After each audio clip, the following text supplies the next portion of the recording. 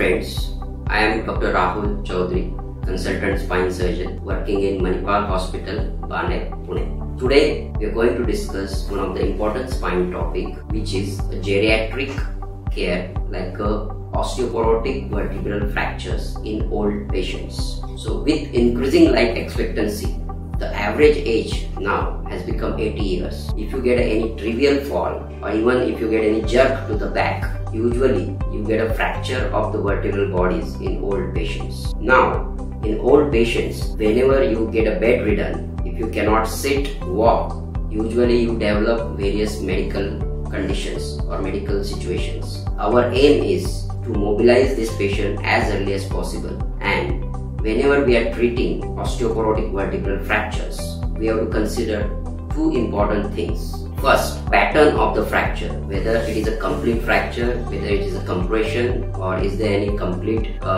division of the vertebral bodies. So in these patients, the spine, if it is stable, then we can conserve these patients. The second thing is whether there is any pressure on the spinal cord, because if you have any pressure on the spinal cord, then we have to operate these patients. Now, most of these patients have a compression fracture, which is a stable one, and there is no pressure on the spinal cord. These patients usually treated with 1 or 1.5 months of bed rest.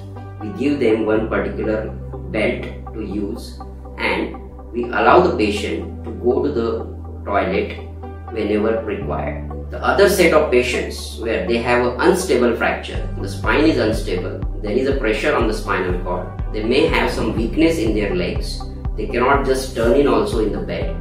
In these patients, we have to usually do surgery, and in these patients we have to put the screws and the rod to fix the spine. Now, there are some subset of patients where we have conserved these patients. They are stable one, but they do have long-standing back pain due to the non-healing of the fracture. This patient, we usually do one newer novel technique we call as a vertebroplasty or kyphoplasty, where we inject a cement into the vertebral body. This usually take away the 90-95% pain, and we can mobilize the patient on the same day or the next day. Patient can do all their activities on their own. They can go to the washroom, they can comfortably move around in the house, and we can mobilize them without giving extra bed rest.